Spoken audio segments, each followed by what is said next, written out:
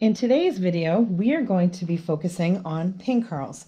Pincurls serve as the basis for patterns, lines, waves, curls, and rolls that are used in a wide range of hairstyles.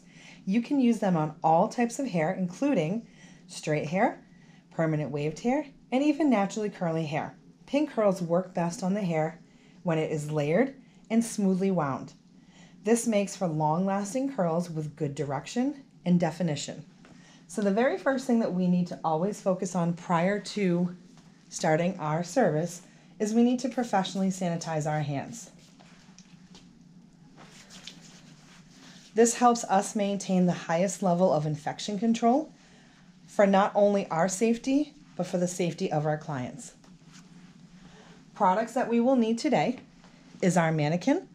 We need a towel to drape her, a shampoo cape, finger waving lotion, our hand sanitizer, a water bottle, all-purpose combs,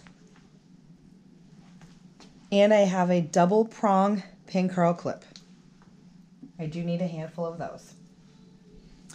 The very first thing that we are going to complete is the application of finger waving lotion.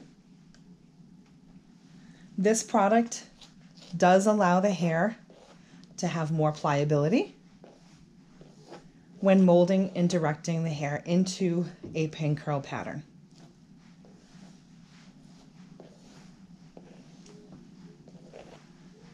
I will then take the wider side of my all-purpose comb and I'm going to create a straight parting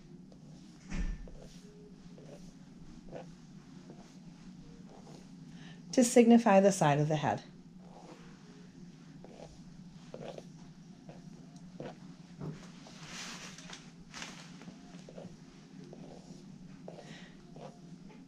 In a pin curl pattern, very similar to a finger wave, we do need to create a C formation in the hair.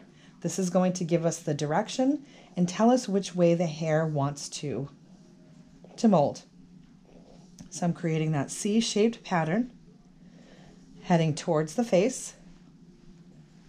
For my pin curls, I am going to take a 1 inch by 1 inch square. In a later video, we will talk about the different types of bases that you can use. I'm going to flip my comb over to the finer side. And now we're going to talk about the 3 parts that are essential for a pin curl structure. The first, most important element of your pin curl is the base. So once I've created that square section, this is the part that we consider the base. The base gives this pin curl structure and it's closest to the scalp. So I'm going to take my comb, the finer side of this comb, smoothing this hair out. I am going to pinch my index finger and my thumb in a position called the stem. The stem is the section in between my base and my curl, and this is going to give the pin curl direction. I am going to smooth out the rest of the hair and the hair ends with my thumb and index finger of my dominant hand. This is a technique called ribboning. The hair that I'm smoothing out, this is considered the circle or a curl. So smoothing out that circle or curl, I will now take the ends of this hair, tuck them underneath that stem,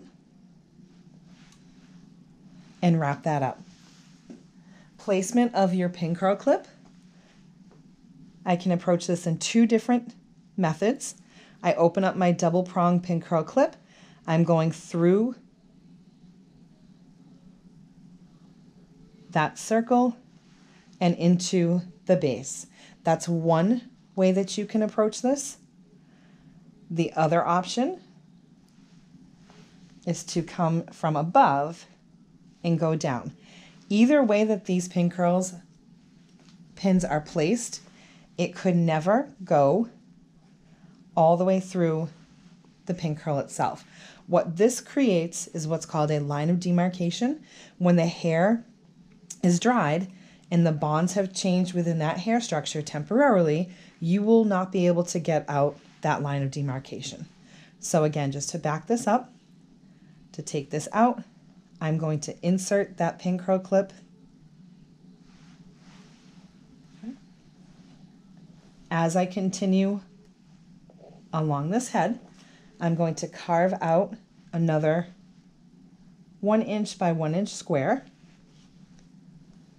in the same fashion, using the finer side of my comb, smoothing that section of hair out. I'm going to pinch at the stem. My base, this hair is nice and smooth, flat to the head as much as I can. Ribboning that section of hair out. Take my hair ends under. I need to make sure that they are tucked and they're not poked out.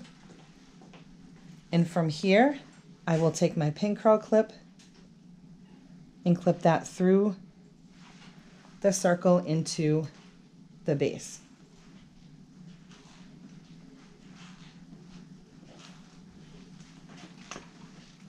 For my next section, I'm going to continue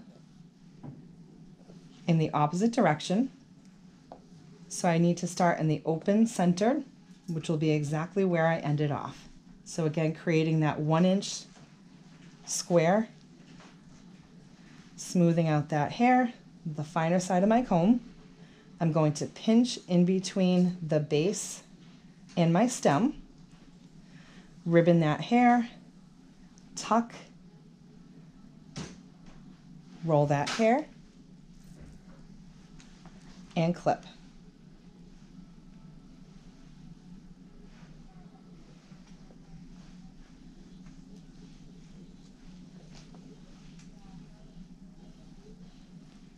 My last section, again pinching, smoothing that section out, tuck,